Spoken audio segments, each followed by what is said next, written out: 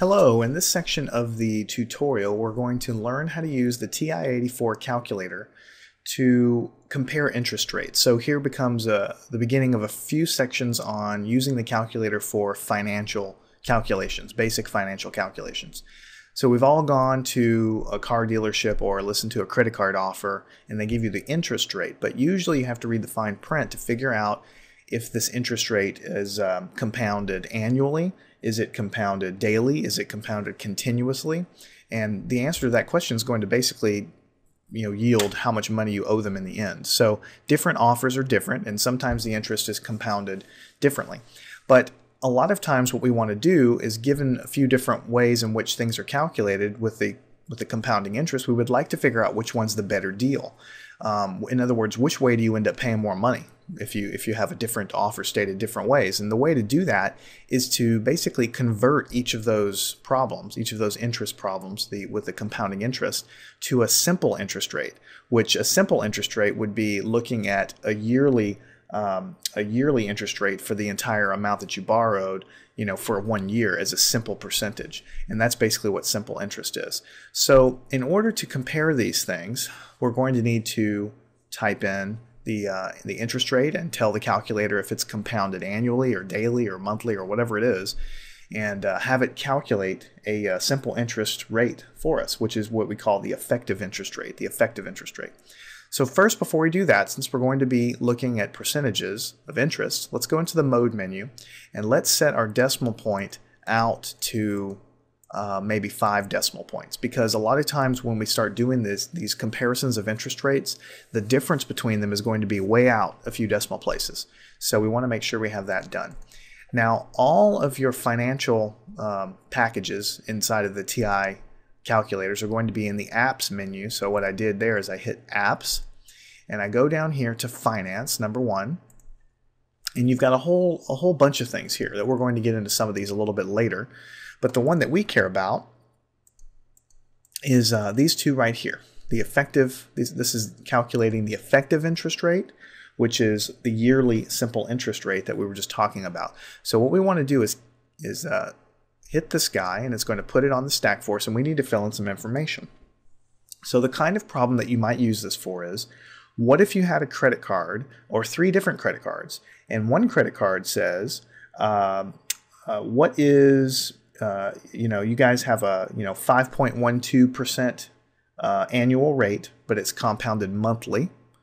And then another offer might say, okay, you have a 5.116 rate, but that one's compounded daily. So you see those percentages are different, but this one's compounded daily instead of monthly.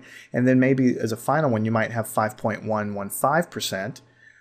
But compounded continuously, which you can also have interest that's compounded continuously. So those are 3 different things that you might have. And the way to compare them is to go and want to calculate an effective interest rate so we can compare them all. So we put this on the stack and we type in the first one, 5.120. That's a percentage.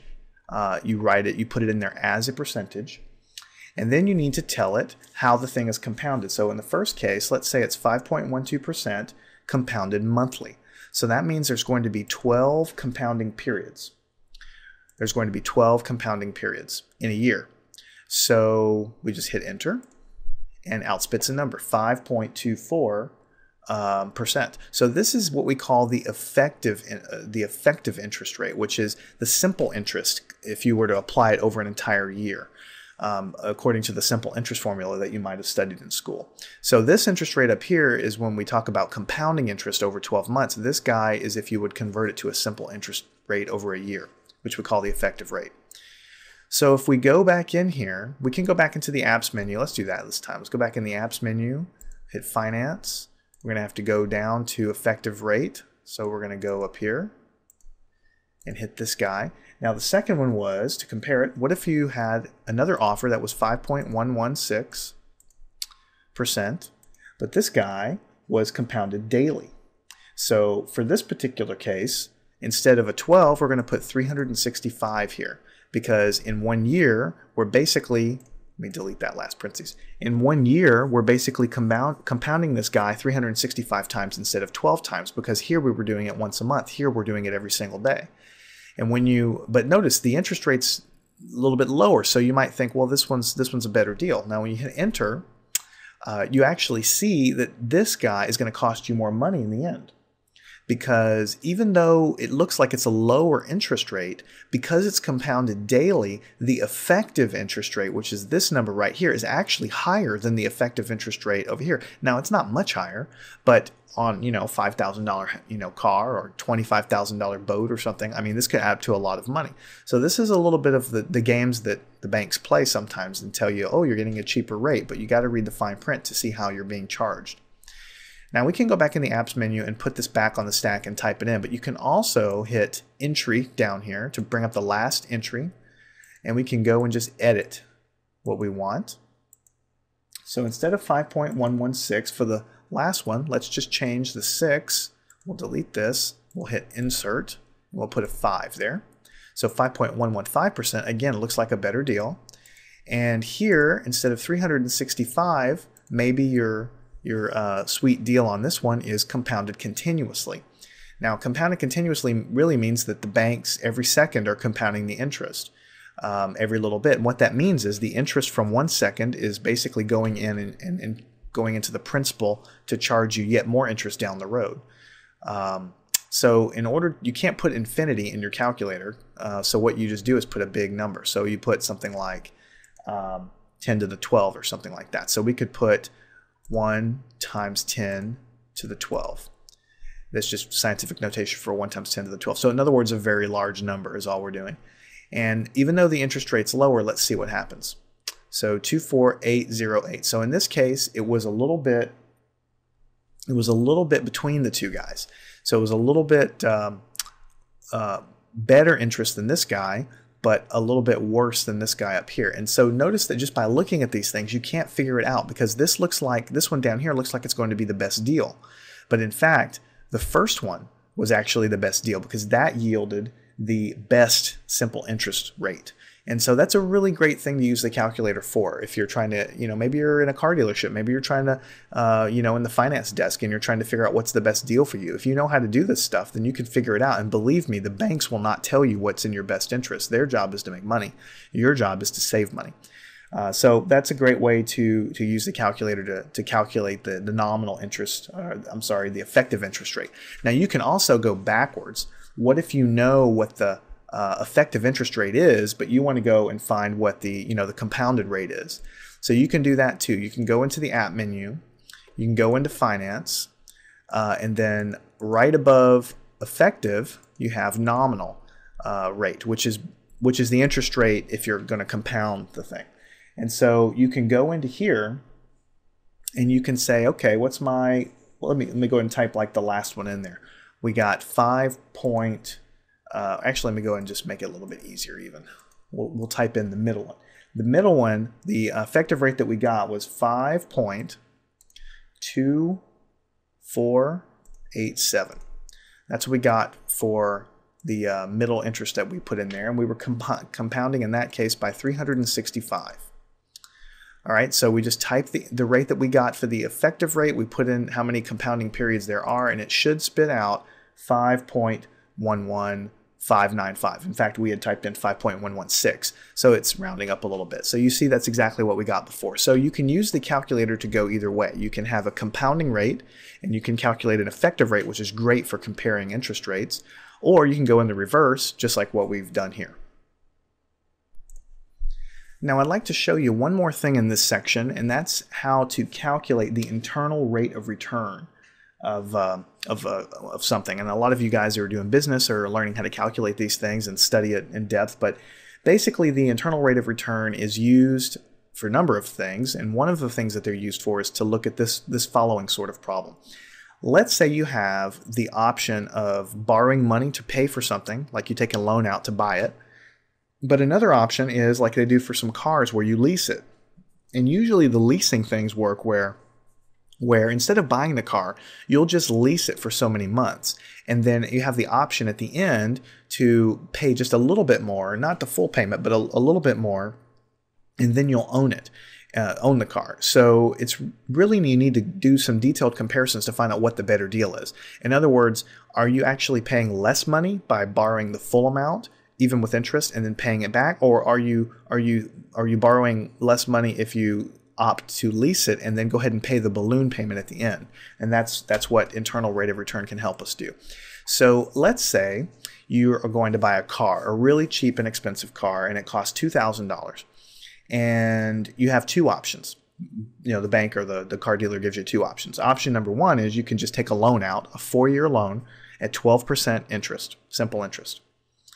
And option number two is, instead of doing that, you could lease the car for $600 a year. Again, over 4 years, same exact term as the loan, but over 4 years, you give me $600 for the first 3 years. So year 1 is $600, year 2 is $600, year 3 is $600. And in year 4, you have to pay me your $600, but I'm going to get a balloon payment out of you of $300. Now, this isn't really realistic because cars are paid monthly and everything, but I'm doing it in terms of years because it's easier to understand. So again, option number one, take a 4-year loan out, 12% interest to buy this $2,000 car. Option number two, lease it for 4 years. The first 3 years, I'm paying a flat $600 a month, per year, I mean.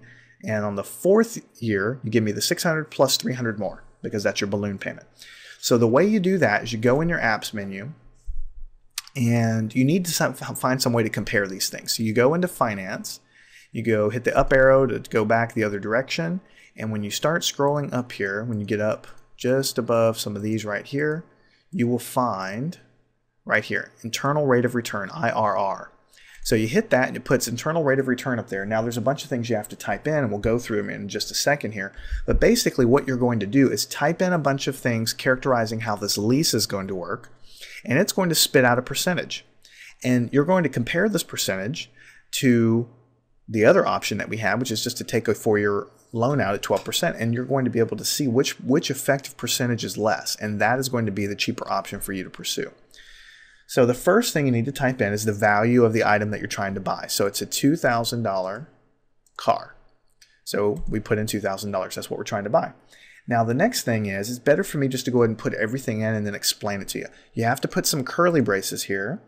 And then I'm going to put negative 600 because I'm paying 600 per year for the first 3 years. The reason it's negative is because I'm paying someone else. It's cash flow in the negative direction because I'm actually giving money out of my pocket to somebody else.